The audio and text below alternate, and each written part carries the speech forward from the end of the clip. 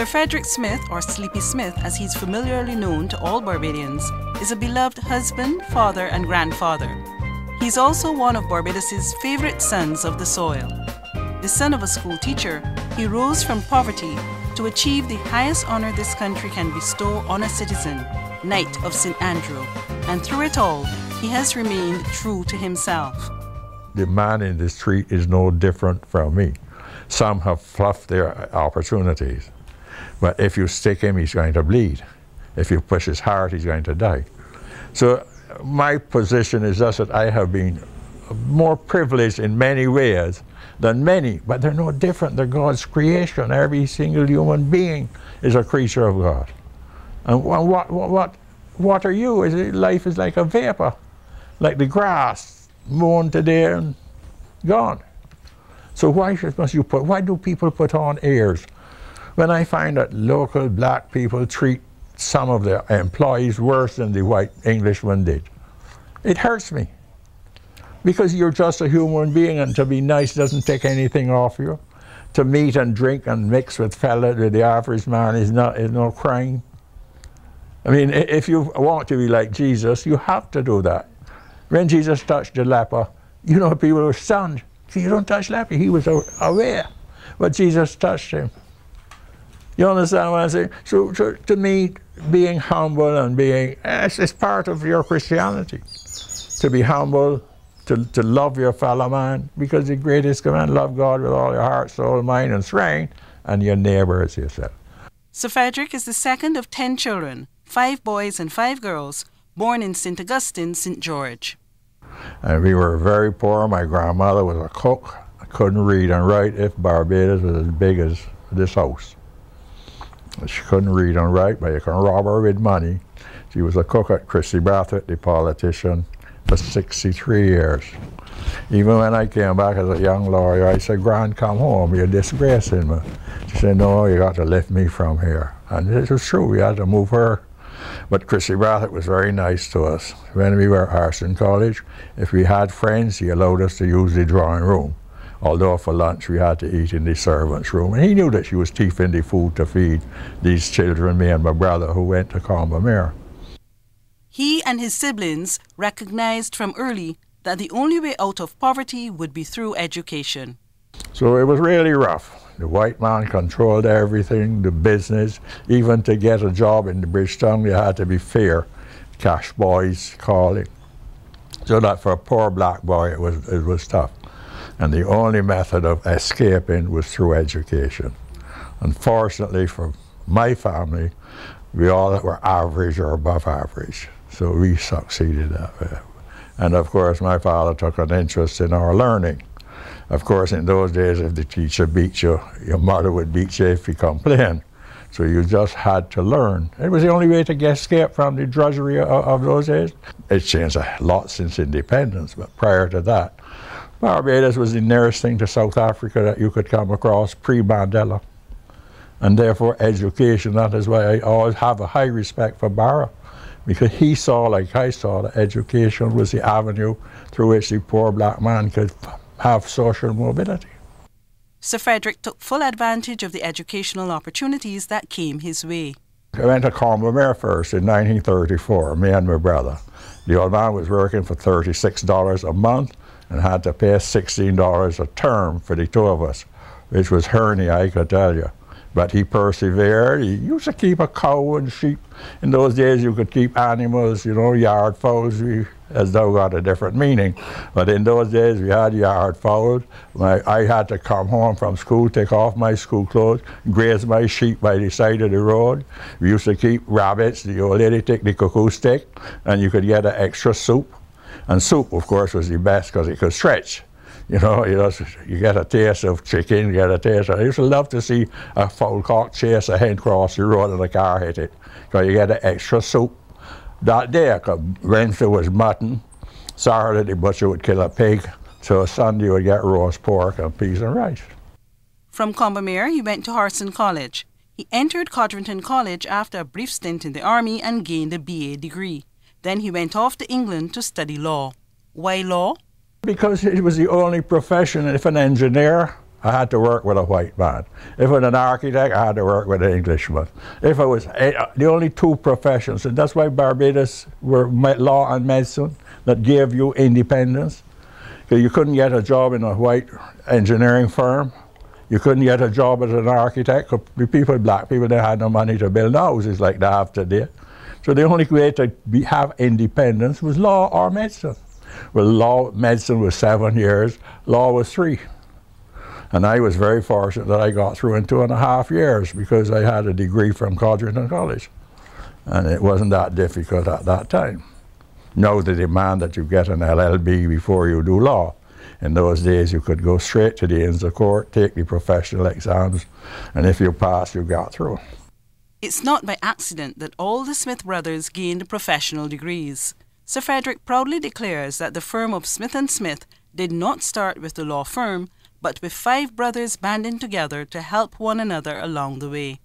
My first brother, Ivan, who did his PhD at McGill, he wanted to do medicine. So we sat down and decided, well, how are we going to manage this? And then I said, well, we're going to send you, Fred, to London, to England to do law. When you come back, you will help the others. But time I come back, meantime, Ivan had studied and had got his external London degree, and therefore he found that 7 years in medicine was too long. So he decided to pursue his interest in geography and got his PhD from McGill. When I came back, I remember Daddy driving me down one day to Constant Plantation to beg Mr. Robinson, Sir Stanley Robinson as he later became, to give my brother Ori, who was headmaster law school, a Buckley scholarship to get into Harrison College. And then I helped my brother Vernon and my other brother Lionel, who became chief educator, who got his PhD from Cornell. I helped them in their universities. But we sat down, and this is the only way, because I mean, they helped me. When I didn't get my brother's check at the end of the month, I was like a fish out of water. I had to borrow or eat just bread and water, because I studied law in England on £17 a month. As soon as my brother, teaching at Carmel Marion Foundation, got his check, he would off to me. He was called to the English bar in 1952, and then came home, where he joined forces with another young attorney, Errol Barrow. It was an alliance which embraced both law and politics. Errol Barrow took me under his wing. I slept with Errol Barrow down at Land's End, and Errol Barrow let me drive his Triumph. Errol Barrow would give me cases to cut my teeth on. And when I came back, and Errol Barrow came back, the poor black man was working for nothing. I mean, very little. He is the one, we couldn't get any cases from the big law white firms with Keith Walcott around, Jack Deere. Barbados was still the social class sorting. And all knew your background, who your father was and your mother wasn't, and so on. And so politics, the man who gave me a case would give me a vote. And was similarly with Errol Barrow. And we defended the man in the street. Our whole practice and our reputation, Barrow and Smith, came from defending poor people who thief cow, to live. And that is how we existed. So we felt that if he is going to give you a case to help you make a living and eat a bread, he could give you a vote too if you supported him in his ambitions and his hopes. So that it was just a step of, because I never got any work from Cottle Catford, Yarwood and Boyce or none of them, unless the client specifically said, give it to Sleepy Smith. It was a sort of tied up thing. I mean, you get dropping from the rich man's table, the crumbs. So the man in the street was the man who gave you a living, who helped you to put bread on your table. Then came the decision to form their own political party. When we came back, there was only 2 parties. Grantley Adams, the Barbados Labour Party, and the Conservative, headed by Motley and Fred Goddard and the group. We joined and used to attend meetings of the Barbados Labour Party. But then, in the course of time, we'd been much younger than Sir Grantley. We realized that Sir Grantley was a constitution mattered to him. Economics, which Barrow knew about, but economics didn't matter to Sir Grantley. Sir Grantley relied on Sir Archibald Cooke for sugar and for a thing, and Kenneth Hunt for manufacturing. He was concentrating on getting us adult suffrage and moving the Constitution to the Bush experiment. But we found that he just followed the colonial office. Apart from that, in 1948, he had gone to Paris backing the British and colonialism. We didn't hold that against him, so we came back. We found that he was so tied up with the governor, who was not our friend. The governor was an Englishman sent down here to keep the blacks in subjection. And we couldn't stand for this. And we told it apparently so. So when we were kicked out of the Barbados Labour Party, but we couldn't appeal, we just had to leave. But we couldn't join. Under no circumstances could we join the Conservative. We couldn't join Motley and Fred Gordon and that group. How could we, Herbert Dowding? How could we?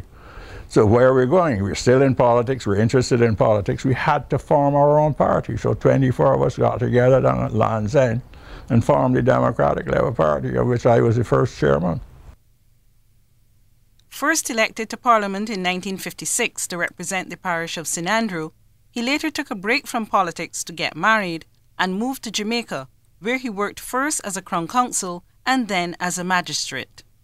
And one day in '66, just after the election, sitting on the bench, my orderly says, I've got an overseas call for you. And it was inviting me to come back as Attorney General. I left Jamaica in 72 hours. I said, well, you ring Donald Sanks to the Prime Minister. I adjourn my cases and tell the Chief Justice I leave him. You just send the ticket. And Barra sent the ticket and I left. This was a Friday, he spoke to me. On Monday, Tuesday I was here. And Wednesday I went to Government House, sworn in as Minister of State in the Prime Minister's office and became Attorney General on independence. And I gave up a lot of money because when Errol Barra invited me to come home, I was working for £2,000 a year. I came back when ministers were getting £1,850 a year. And my wife lost money, so I sacrificed. But I felt that it's better to be Attorney General of a postage stamp than an underling in a big country. And so to me, being Attorney General, I had seen big Attorney Generals to this body, to that body. I felt that this was a chance not only to serve my country, but to be somebody in my own country. And so I had no hesitation. I didn't tell my wife I was coming, because I wanted to be somebody in my own country, and thank God I've achieved that. The one post that eluded him in his political career was that of Prime Minister. Well, I would have liked to have been Prime Minister of my country. I think anybody who's in politics would love that honor, but not getting it is not a regret, because it can only be one at a time. I say, I would have had a fight if Errol Barra, after '76, when he had led us into independence and lost, he had left politics. I would have been fighting like a Kentucky mule.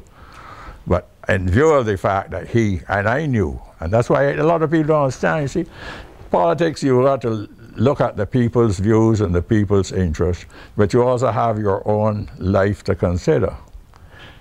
I knew that as long as Errol Barra could stand on 2 feet, I could not be Prime Minister in his time.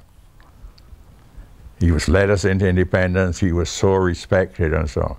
So when I looked at it and said, well, '76, I'm leader of the opposition. If we lose 10 years down the line and the DLP gets back in, who's going to be Prime Minister? Errol Barra, as long as he is alive and still in Parliament. And he would get back in, because I could get back in, I mean, I've never lost an election in my term.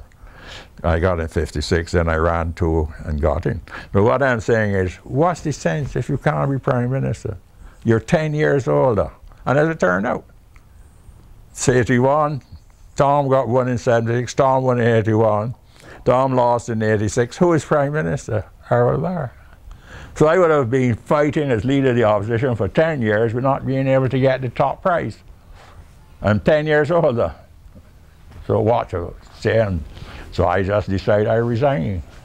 Because I can't see, if Errol had left, I'd be leader of the opposition. I would be fighting and positioning myself to be Prime Minister if and when we get back. Don't mind how many years pass, but as long as he was around. It was obvious to anybody, a blind man on a trotting horse, that he would be Prime Minister again. It's simple as that. The other post that eluded him, and one he readily admits is his only real regret, is that of Governor General. That's the only post to culminate my career. Not so much Prime Minister as Governor General.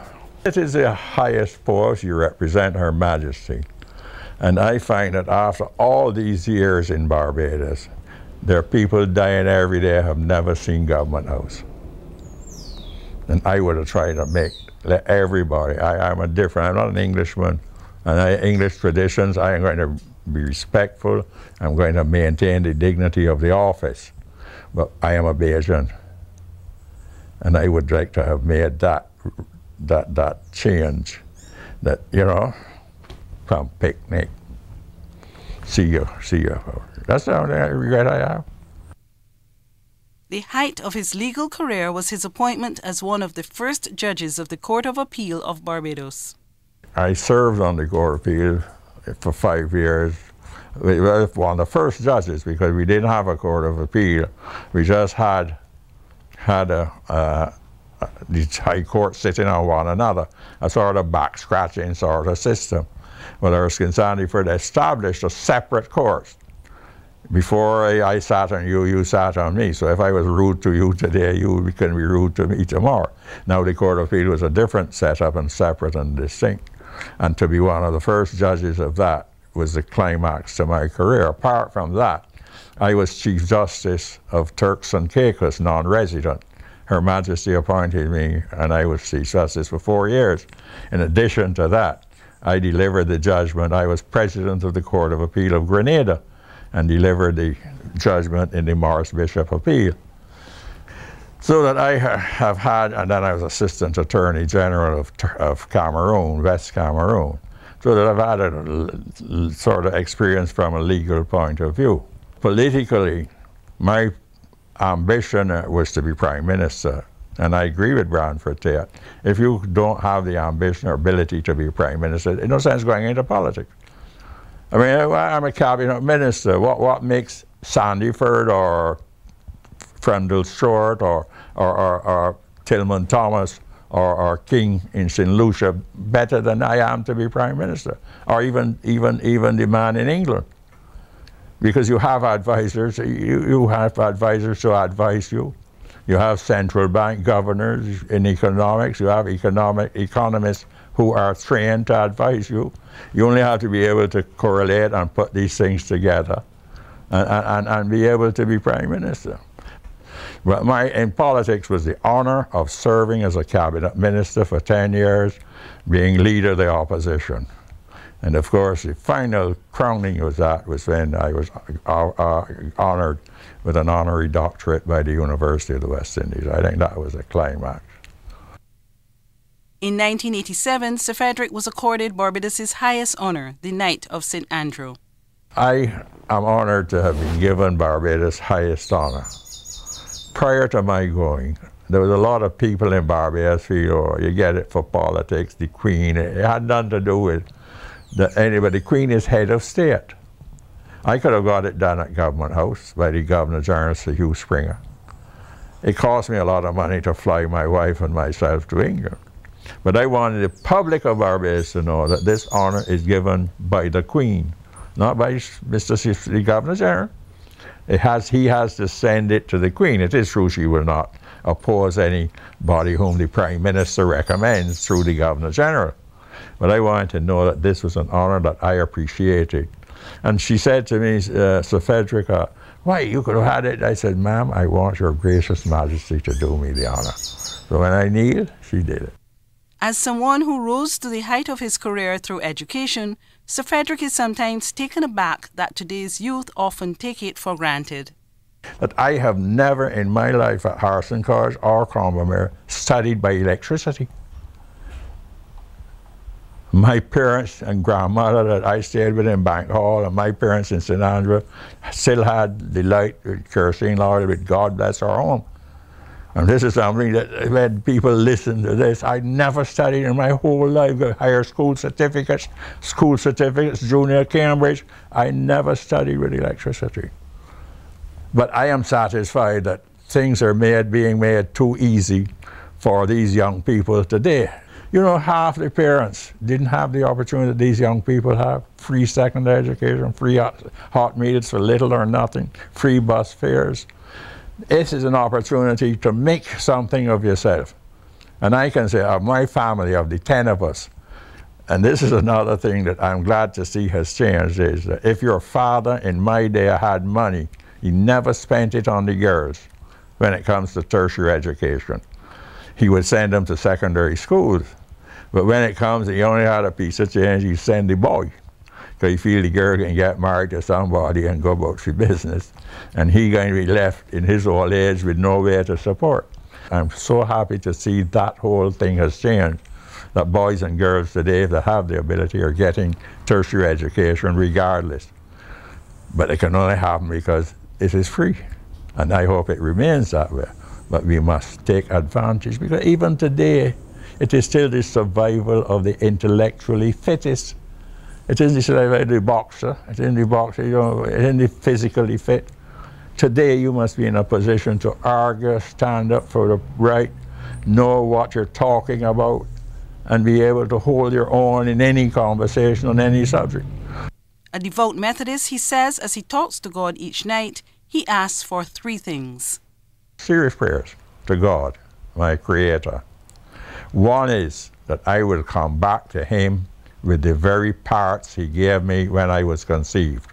No replacement hip, no knee replacement, no pacemaker, no nothing. Receive me back as you brought me into this world. 2, if I get a stroke and it is serious, don't leave me a vegetable. Take me home. And 3, enable me not to depend on my children for support. If they want to give Daddy something and love Daddy, fine, I'll take it. But don't let me have to go to them and say, Daddy hungry. And thank God He's answered all 3 so far. I don't know what life holds. His Christian life is of utmost importance to him, and he has served as a lay preacher in the Methodist Church since 1976. I believe in God, I believe in the resurrection of the dead and the life to come, everlasting. And as I say my prayers, I read my books, Bible, all the time. Because I look back on my life, and as you get near to the grave, you start thinking. And of course, you don't know where you're going, and you're just hoping and praying that it is heaven. But I look back on my life and I can see God's, when I see where I have come from, Joy, to where I have reached. Loving parents, yes, but there got to be somebody who guided you and enabled you. I mean, when I was appointed Chief Justice of Turks and Caicos, when I was appointed President of the Court of Appeal of Grenada, in my whole life coming from poor, 1 pair of shoes, no pajamas, I lost my teeth because I never had a toothbrush to clean them when I was small. I mean, my grandchildren had to eat, got to clean the teeth. But in my day, you suck a piece of cane and you feel that that would clean your teeth for you. These are things that, when I look back, there got to be somebody who has brought me to where I am. And I hope that somebody, which I call God, will enable me to, will receive me when my time comes. Sir Fredrick Smith, family man, lay preacher, politician, lawyer, and a true Bajan.